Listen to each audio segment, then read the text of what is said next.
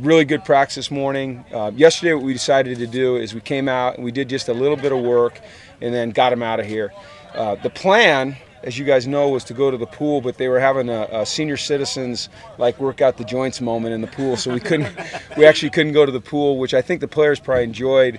They got to go back to their rooms and rest for a while. Then last night we went and saw Denzel's movie that comes out in September. What's it called? The Equalizer. One of the best movies I've ever seen. Okay, unbelievable movie. And then they came out today, and I was really proud of them because they were focused right back in. It was really a mental day in terms of special teams, all the situations we went through. We worked a couple team periods, and they did a good job. Tonight we'll have a full pads practice, and then tomorrow we'll have our mock game, and we'll do that on the lower field, and the fans will be out here, and it'll be a good deal. So really pleased with where we are. Got guys coming back from the minor nicks. As far as going back and comparing injuries to the last two camps, we're in much better shape this year than we ever were. So that's really encouraging. I like the way they've worked. So everything's good. How's everything with Devin this year? Good. He passed a concussion test this morning. He's rehydrated.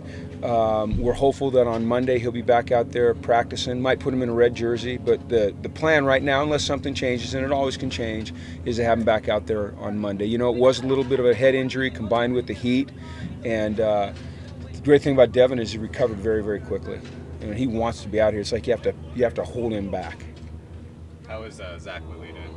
Good. He ran on the side today, so that was the final step in his progression towards getting back on the field. So I don't know if we'll put him back out there tonight. If we do, it would probably be in a red jersey, but he should be. We're hopeful he'll be ready to go Monday. And Scott Quessenberry, I think he was the only one we had. Scott had he got a minor concussion, if you can call any concussion minor. I don't think you can, but it wasn't a horrible one. Our hope is that he can be back out there on Monday as well. But he's doing really well. Jake's doing well.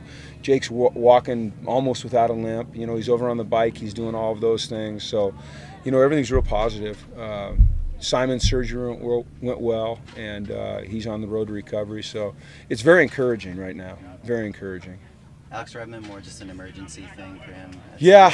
Well, when Jake's down and then Quiz is down and then Carl, he's still recovering. We slid Alex in there, and he's done a nice job. I think he's only had one poor snap, and he looks very natural, and he's making the calls. And I think it kind of forced him out of his comfort zone, forced him to learn how to make calls, and I think it'll end up helping him when he moves back to guard. He'll have a broader perspective on his position. So I think it's a positive. That punter spot, Adam Searle's taking a lot of reps at punter. Is that an open competition? Yeah, Adam looks good. Matt looks good. I think Stefan looks good. I think all three of those guys do. I think that Stefan looks good as a place kicker too. I think we're in really good shape at those positions right now. We just have to decide who it's going to be. I feel good about our snapper, Longo. So it was a real unknown. I was very concerned coming into camp, but after watching them here for the last week and a half, I feel like we're going to be in good shape there. But I was concerned, to say the least. Was there some scrambling when Sean wasn't a part of the picture anymore? Or? Well, yeah. I mean, we were kind of, things, and the way things are going, and you have a little bit of a clue that something might be up. So we were, trying to get our ducks in a row, and but when it did happen and he did leave, it wasn't like we just slid a guy in. We had to go, figure out how we were going to make it work, and we were lucky to get.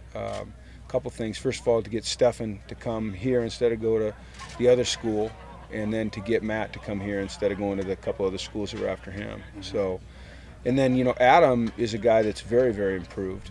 He looks like a guy that can actually get it done. Last year he was inconsistent. His leg strength wasn't great, but he's had a really good off season, and he's worked hard, and I trust him. What have you seen from Jefferson playing corner and the nickel? No, we just move him out there to give him reps every once in a while. Our depth chart, I would just caution anybody to not read anything into the depth chart, really at any position. I mean, there's certain guys that we know and you guys know are going to be starters, but we try to move guys around and get some position versatility. So lately we've been working AJ out at corner a little bit. Jaleel was getting some work at safety. Today Tahan did. This afternoon it might just be completely jumbled. So really, there's nothing that's set in stone in terms of you know, how we're going to use guys, where we're going to use them. We're trying to work through scenarios. Like I said, get them position versatility, get them comfortable playing different spots. That's kind of what training camp's about. When I look at our secondary, though, you know, I see 9 guys that I think can all play and help us win. And to me, that's encouraging. I know you said 8 a week ago. Who's the 9th?